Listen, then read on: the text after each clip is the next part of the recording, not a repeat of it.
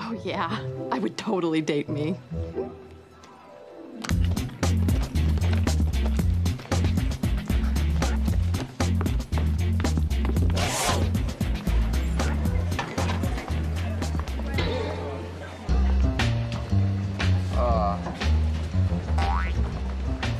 Hello. Hello, Philip Diffie. Is that orange juice for me? No, it's for a friend of mine. Ah, you mean that little cutie Keely Teslo. The one who's smart and funny and one day gonna look just like this.